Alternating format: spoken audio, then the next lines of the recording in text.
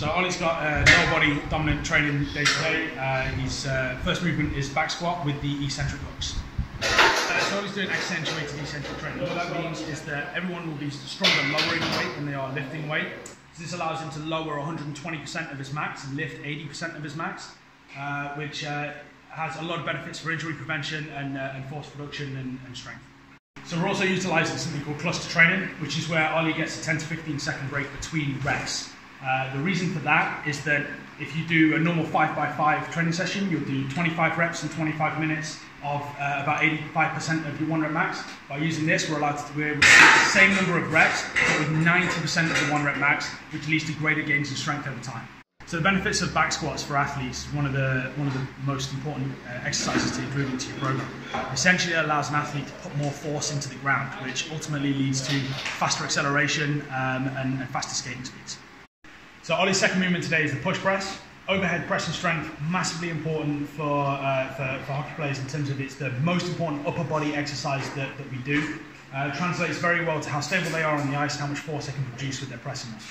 He's doing an explosive concentric, which focuses on his ability to produce more force more quickly, and then a slow eccentric, slow lowering portion.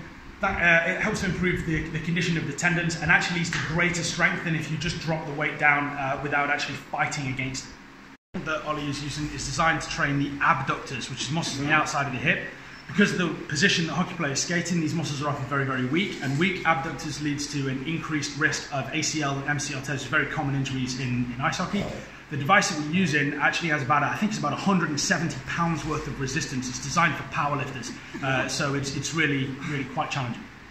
Obviously in hockey, you don't do things bipedally, you don't do things with both feet straight in the same line, so you have to train unilaterally, you have to train one leg at a time.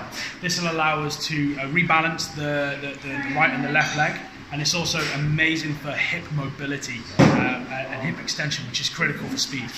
So one of Josh's first movements today is pull-up.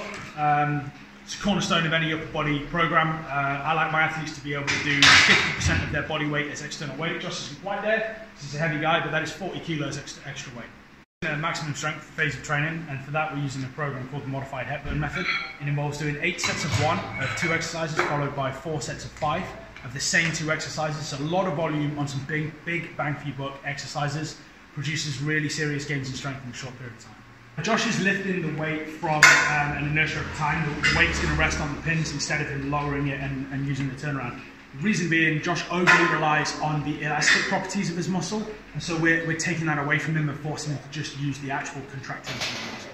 Upper body strength, super important for hockey players, especially for defensemen. These 2 exercises, becoming stronger in these, is going to really help Josh when he's kind of fighting for position and trying to smash guys into tables. This is Josh's first training session of the day. He's actually training twice a day at the moment. The type of training that he's on at the minute, the morning session takes so long and takes so much out of him that we have to do all the assistance exercises and structural balance exercises later on in the day as a second session. Does that make sense? So from here, there, yeah, the arms aren't doing much, whereas you're kind of pulling it like that. So it's just, right?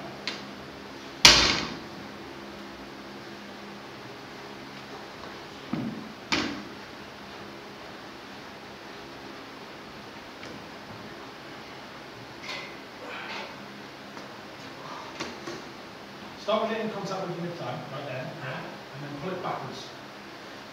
Yeah. See how you nearly hit yourself in the face? It's because you produce so much more force, yeah? The way you do that just as well without nearly smacking yourself in the face is that your elbow's going to be fast. Produce that force, instead of the bar coming here, you've got to go like that. Rip your elbows through to the right.